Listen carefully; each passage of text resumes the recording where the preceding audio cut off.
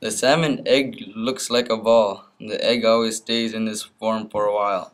They stay as an egg until a certain temperature. They are the color orange and they are big as an airsoft BB. And they are spherical. When they are eggs, they don't move. They are really fragile. After the egg stage, they become eyed eggs.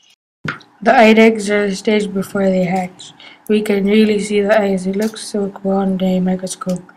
The color is orange and the eyes are black. They are a little bit transparent and we can see their spines. Soon the eggs will hatch and go to the oven stage, where they have a little sac to depend on.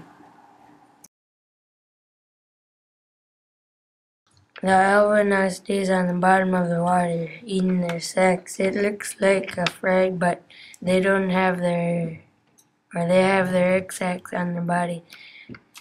They start hunting for bugs and they lose the sac. It takes them at least 1 to 2 weeks to lose the sacs. The next stage after the oven is the fry.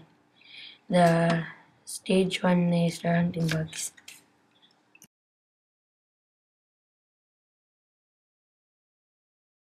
At the first stage, they'll start eating on turn. They will start swimming. They look like small salmon with a sac. The color is tannish. After the first stage, they will turn to young salmon.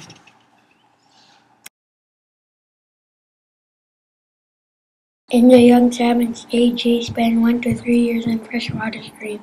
Young salmon eat their mother and father when they die.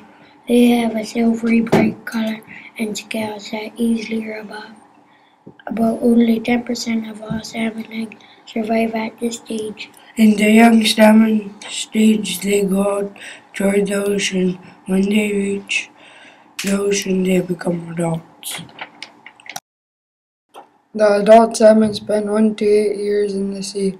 They look sour when they are in the sea and red in the freshwater. Killer whales, beluga, and seal sometimes eat the adult salmon. Adult salmon migrate to warmer waters. When they return to fresh waters, they become spawning salmon. In spawning, the salmon get redder and thinner. The further upstream they go, they travel a long way to their spawning ground. They then mate and lay eggs. After they spawn, they die.